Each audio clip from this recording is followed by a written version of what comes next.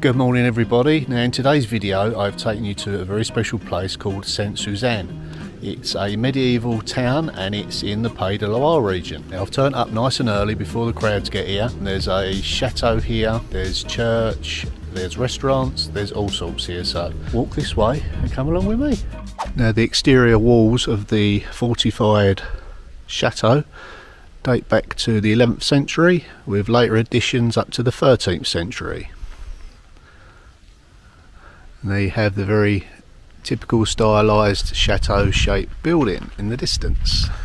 There's another beautiful building here. I can't get in there at the moment, but I've always spotted the date stone above the entrance and it's 1685. Hopefully once the gates open we can go in there and have a look round. But first things first, I think I need to find a boulangerie, get myself a croissant and a cafe to have a cup of coffee, and then we'll have a leisurely stroll around, see what this beautiful town has to offer. I always love the way that these medieval little towns are laid out from a central square with lots of little alleyways, pathways and roads leading off. So this looks a nice restaurant, cafe, shut at the moment. Okay, right, which way now? Let's have a look, see what's through here. Ah, yeah, I've been here before, maybe last year. I think I've done a short little video here, if I remember rightly. There's a nice little courtyard with a well in the centre. Well, let's go and have a look. Ah, yeah, there it is. That beautiful place. Wow, that's a stunning little structure, a stunning little courtyard. Very quiet for the public turn up. Gives me an ideal opportunity to talk nice and clearly so you can hear me. They don't make them like that anymore, it has to be said. And as with most fortified medieval towns, always on a high point, on a hill, on a mound. The advantage of that, you can see people coming. Always harder to invade when you're going uphill. Wow, you get a fabulous view. There's better vantage points, but we'll have a look at those a bit later. Now, if I remember rightly, there's a few little bric-a-brac antique shops down here on the left. Obviously not open yet, but they might be later. Okay, oh, that's interesting. I don't often see them marked up with a price. It's like a tourist shop. Ah, a few antiques. Maybe have a look in there once it's open. A poignant moment to just stop and reflect of all those that died and give their lives for our freedom. And this is probably the point at which this brave young lad lost his life.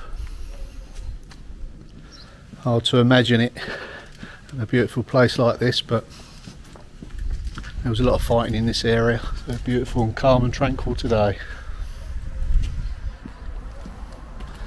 Right, which way now? It's a labyrinth of alleyways and roads. It's quite exciting on foot, not very good in a car though. Now a lot of the later additions were built into the ramparts and the old exterior walls of the chateau. And this is a lovely promenade at the base of the newer 13th century chateau, which is just up there now. Always beautiful grounds in these lovely medieval little towns. Very, very well looked after and much loved areas. I think they're all running to the baker's. Someone's just told them there's only 3 croissants left. Someone's going to be disappointed. Wow, look at that. That's why you subscribe to my channel. I'll take you to all the best places. If you haven't subscribed or hit the notification bell, now is the time to do so. Wow. That's lovely. I wonder if that's open to the public. There's some vantage point. Sounds like there's a little stream down below, as you would expect with all medieval chateaus and fortified buildings. They've always got a water supply. Couldn't just turn the tap on then, could they? Wow.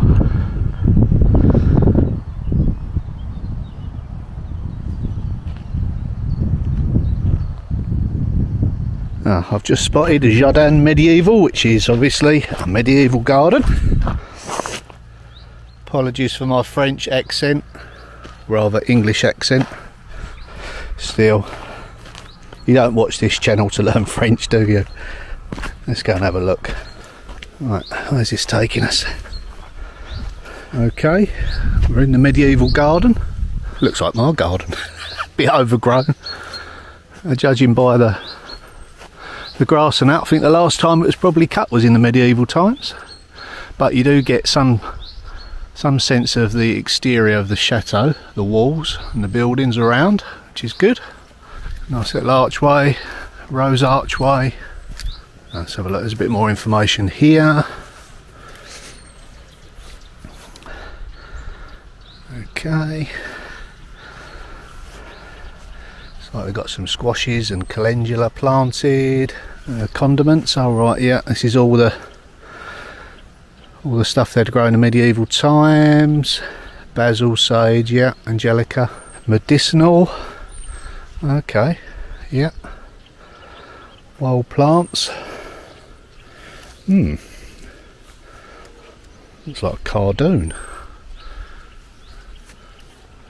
Not quite sure about that one, but it's medicinal. So this is what they would have grown to dry out. Condiments, aromatics. Yeah. Marjoram. So yeah, this is how they would have been laid out in the medieval times, in little raised beds like this. Of course we've got the rose arch, it's probably past its best at the moment, but it gives you some idea of what all those medieval people would have been walking through. And of course the aromas when all the roses were out would be beautiful. Some more beds here. Okay, what we got? Yeah, mints. Let's have a smell of that one. Oh yeah, that's nice. Lavenders. So yeah, of course they'd needed medicinal things, stuff for aromas. So yeah, pretty much they'd have had it all here. Another little area here. Yeah, nice and wild. This is probably for the wildlife. Right, that's the garden tour out of the way. Let's get back up into that lovely medieval town. Still haven't got me breakfast. There was a big queue outside the bakery. Now today I didn't actually intend to come to this beautiful place. I actually went to a vide grenier, but it wasn't on, so I knew this was close by. I thought, let's revisit Saint-Suzanne. Last time I was here it was quite busy, hard to record, but now I've gone off the beaten track a little bit more rustic, and you get a better view really.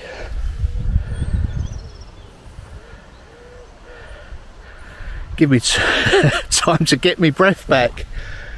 Been quite a few hills, but it's worth it.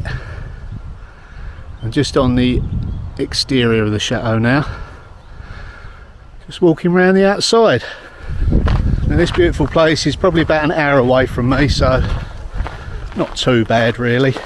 I'm hoping the chateau is going to be open today, open to the public.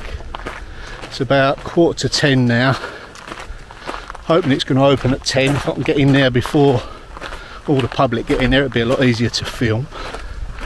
When I come last time there was an event on in there, and it was ticket only, and I didn't have a ticket, they'd sold out, so hopefully it'll be better this time.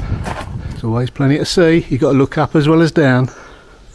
And there's the coat of arms for Saint-Suzanne. 3,000 years of history. Wow. Let's find the chateau, see what time that opens up to the public. I believe this is the entrance. The doors are open, that's encouraging. In we go. sure whether I have to go and pay, so I dare say someone will shout out to me in a moment if I have. Or keep me in the dungeon. Wow, there would have been a fireplace just here, and you can see like the remains of a coat of arms there. The walls are about 10 foot thick, about 3 metres, so very fortified. Right, I'll go up there in a minute. Just make sure I haven't got to pay first. So I'm now on the reverse side of that beautiful 13th century chateau. A very grand entrance to it, with a modern attachment on the end. Imagine that's an exhibition centre. Let's have a look. Yeah, for architecture, preservation. Okay, it's shut at the moment. So this is the beautiful view they get from their chateau. Oh, there's a little bit of information here. Oh, they've had their own bakery inside. Oh, it's a multimedia centre now, that new building. Keeping up with the times. First building was the Iron Gate building. So yeah, basically just a fortified chateau. God, you've got to be fit in this game, let me tell you. Oh, but it's worth it, look at that.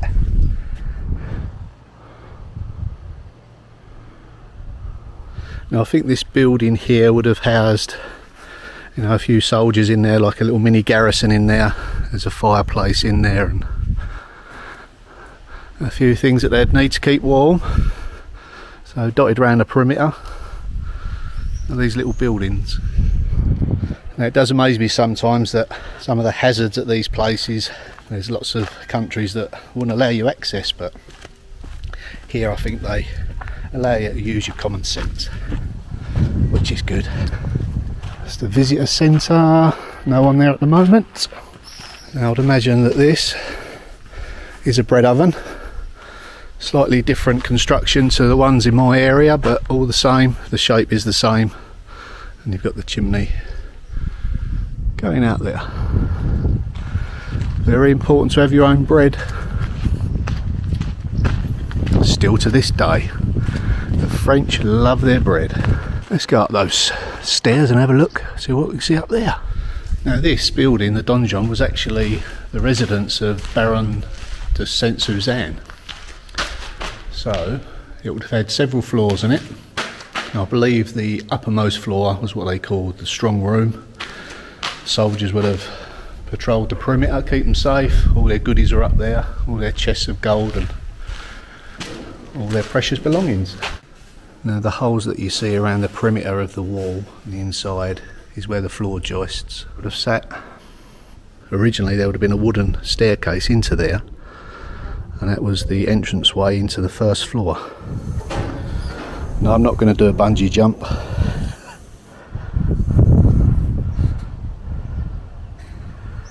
Imagine how cold these places were. Ooh. Right, another little defensive point. Oh, that goes off into somewhere.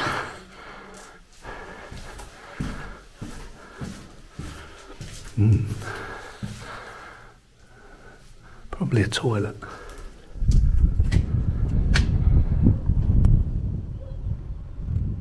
Ah, I found the toilet. There we go. All the mod cons back in the day. A nice little place here for your toilet rolls. Boy, that would have been cold. Okay, up another level. Just imagine how fabulous this would have looked with a huge, massive wooden vaulted ceiling for the roof. It would have been quite spectacular.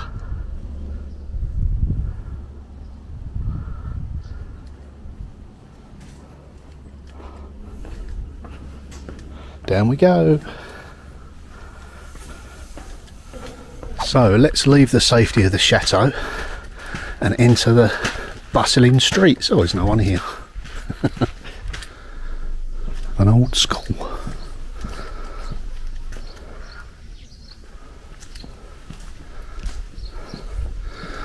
Oh, doesn't this look lovely? I think it's a cafe. Oh, it's a library. Maybe a library with a cafe. Look at the lovely woodworking here. Beautiful. Ooh, they sell cakes. A little bit early for that, but I'll squeeze a quads on in if they're doing it. Sweet. Condiment trolley. Ah, that's not a bad view, is it? Time for tea. Now, as much as I love coffee, there's nothing like a refreshing cup of tea when you need a drink. So if you like coming on these little adventures with me, don't forget to subscribe if you haven't already. Hit the reminder, the notification bell, so you don't miss any future videos. I'm fully refreshed. Let's go and do some more exploring. How lovely, lots of old books. Ooh, Sam would like that one. She's got a pot like that. Cinema posters. Lots of teas. Products of the Mayenne region. Lots of lovely books. Oh, I like that one. The cuisines. £10 or €10. Oh, look. Now that's an interesting book. Oh, look, butter making. Been doing that recently. Oh, I like this. Let's hope she takes card. Never know what you're going to find, do you?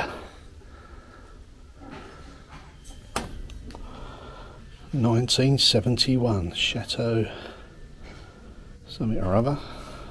I wonder if that's worth anything.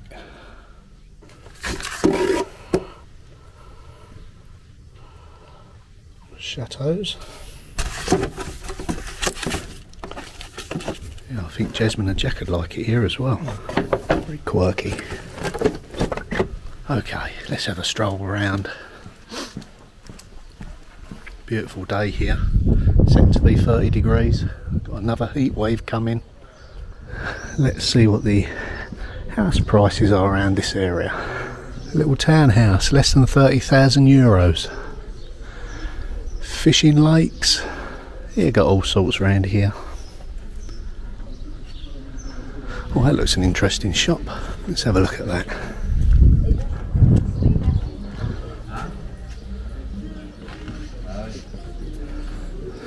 Smells delightful. Must be a soap shop.